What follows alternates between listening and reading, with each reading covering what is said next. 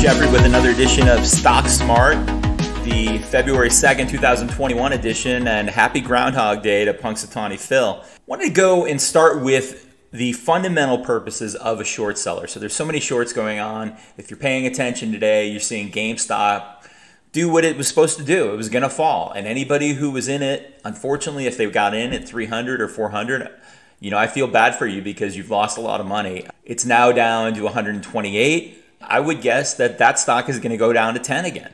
And one of the reasons right now is who knows if the red edit, they made their money. Maybe they're not going to get involved in it again. Maybe they feel like they got lucky. They wanted to get out.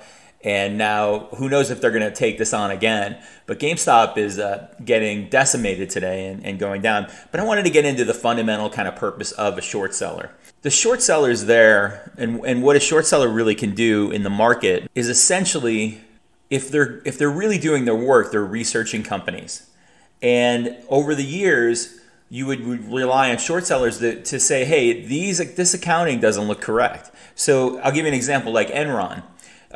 When Enron was found out about, or if you look at the stock chart of Enron, it was just like any technical analyst would have gotten out way before it hit the bottom.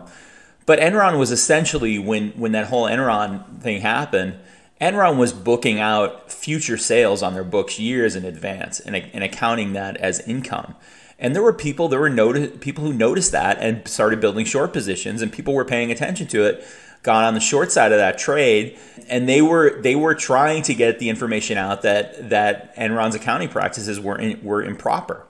And so the real fundamental purpose of a short seller is to look at these companies and to figure out which ones are fraudulent, which ones are, as the movie Wall Street would say, cooking the books, and which ones are real. There was a company called, it's a great series if you've ever seen it on Netflix, called Dirty Money. And there's an episode or an episode on a company called Valiant. There was a researcher who was working for a short seller who essentially figured out that Valiant was only spending, they looked at the balance sheet and they were seeing that Valiant only spent something like under 10% on research and development. Now, Valiant was a biotech company. Biotech companies spend most of their expenses on research and development, in scientists, in projects, and bringing in and doing research studies. So research and development is a massive expense for a biotech firm, usually 35, 40%, if not more. And what they noticed, the researcher for the short seller noticed, was that Valiant wasn't spending any money, or they were spending very little, under 10%, I believe, on research and development. And that stood out like a sore thumb for a company that was producing all these biopharma drugs. And in the end, Valiant fell mightily, and the stock went down the tubes. And if you watch the series, and you should, it was really interesting how dedicated the researcher was to the research on the project, really revealing stuff and digging like through garbage cans essentially to find any information she could get her hands on. There are firms though where you're going to see, and this is where it's the wrong way to do it. You'll see firms where they take a position on a stock, and maybe the stock is just gone a certain way, parabolic, because people get behind it. It becomes a momentum stock, sort of like Jumaya was, I think, last year.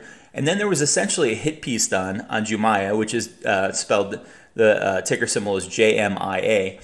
There was a hit piece done on the stock, which essentially freaked out investors. And the stock went down, I think it was at 40, it went down to like 12. So, and if you read the hit piece, which I did read it, it was really just commoditized information. It was generalizations without anything really backing it. It was things like the company Jumaya, if you know it, it's sort of trying to become the Amazon of Africa. And the commoditized information were things like, oh, well, Africa is still, as a nation, as a country, it's still developing its currency and may not have ways to pay. People may not have addresses to deliver packages to. I mean, it was really simple kind of generalizations like that in the report. But nonetheless, the person who put out the report certainly had a short position in the stock and benefited greatly, which is, that's stock manipulation, if you will. So that's really what goes on, with short selling. And there is a real purpose for it, and it's to try to find these companies that are doing fraud. But of course, like anything else, it's being abused by other companies who are looking to make money off manipulating the market. So let's take a look at a stock that paying attention to these days, and it's called FUTU. It's FUTU. So FUTU, FUTU. It's been going ballistic. It's parabolic right now. Up again $13 or 12% today at 118. FUTU, if you have the stomach for it, is a Chinese company. So you'll be buying an ADR, an American Depository Receipt. And essentially what they are is they're a broker and a wealth manager. So they've had a growth of clients. They're up about 37% year over year. Their earnings also increased by 270%. And what's happened with this company is there's been a large boom of IPOs in China. So, and FUTU as a broker has managed the IPOs. So they're greatly benefiting from the surge in IPOs. There was something like 35 companies that went public in the last year in China, and FUTU handled a good majority of them. There's one other company called Tiger who handles IPOs in China, but FUTU's handling a large majority, so they're getting a lot of growth from that. So that's one reason that their stock is really going up. But another reason it's kind of interesting is the stock was held kind of in, it had done well, but was held kind of in a channel, if you will, in the 35 to 40 range or 30 to 40 range up until about January. And then we see since January, it's really taking off. One of the reasons is Trump has been really aggressive with China, you know, delisting stocks, talking about things like that. And that really scares these Chinese stocks. I mean, when Alibaba was under attack from Trump and they were talking about Tencent, Alibaba, and other Chinese companies potentially being delisted, those sent those stock prices down massively. So now with the new administration, this stock has gained some, you know, maybe clarity, or maybe we don't know yet what the position of Biden's presidency is going to look like in terms of China. So you'll see this stock has jumped massively, something like 300% since January. Right now, still in a parabolic, like technical read, you'd be all in, because it has no, right now it's just to the sky. It hasn't shown any kind of break mark at all. It is going to have a problem with support when it does fall, because it's got a long way to go down to get support. But right now, with this administration change, very interesting to see what happens here. And that's why this stock has really taken off, I believe. So I have a question here from the average investor. And thank you for sending the questions. We are growing in popularity. The podcast is now on Spotify, Apple, Amazon, Google, on YouTube as well. And I'm getting several questions, 25 to 30 questions a day. And keep them coming. I'll try to get to as many as I can.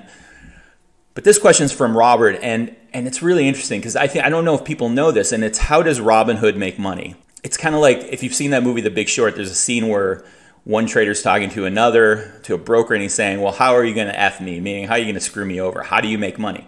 And I think people go into Robinhood and they're like, hey, I don't know. I mean, it's free to me and I'm making money. Well, Robinhood has to make money, right, to stay in business. And 40 to 50% of their income comes from how they process or payment order flow. So what essentially happens is Robinhood, you make the trade on Robinhood, and then Robinhood passes that trade through to a broker. Now the broker has the stock usually in its inventory, or they go out and get more of it. And essentially the broker then charges a markup, a higher price to Robinhood to execute the trade. And then Robinhood shares in what they call like a rebate, where Robinhood gets paid by the broker for executing the transaction, and they get that money back. And that's 40% of their income. So when you make a trade on Robinhood and you buy a stock, say it's $1.101, the broker may have had that sitting in its, inventory at 98 cents. Robinhood gets maybe a penny off every share or less, fractions of or thereof. But when you're doing billions of transactions, you can see how that can add up. But that's essentially how they get paid. They're getting paid from the payment of order flows, which is essentially how they process out their transactions to the broker-dealer. And so the broker-dealer then benefits. Now, it begs the question, with Robinhood doing so many trades right now, there's a company that processes a lot of their trades. It's called Citadel. I've heard conversations, I've read reports about this. It's very beneficial for Citadel to be handling that amount of trades. As you can see, they're seeing essentially in a private pool of transactions what's moving, and they're seeing it before other people. So Citadel essentially, being a market maker, can influence or will have information maybe potentially that other people don't have.